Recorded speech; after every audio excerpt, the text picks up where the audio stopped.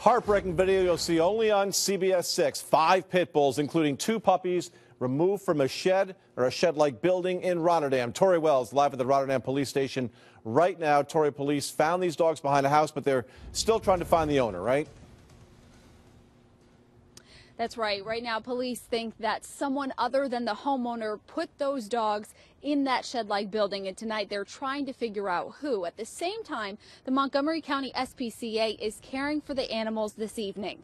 Now, this is what we saw this afternoon when we arrived there on the scene. Police were taking 5 dogs, including 2 puppies, out of that shed-like building behind a home in Rotterdam. Now, some of the dogs were sharing crates. Police don't think the person who lives in the home owns the dogs. Again, they think someone else put the animals there.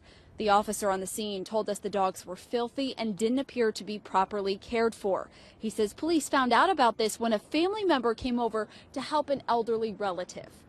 Relative who was over doing some cleaning at the house heard the dogs barking. When she went to investigate, she found 5 pit bulls in deplorable conditions.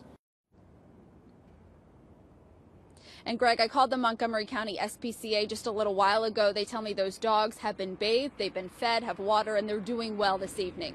We're live in Rotterdam. Tori Wells, CBS 6 News.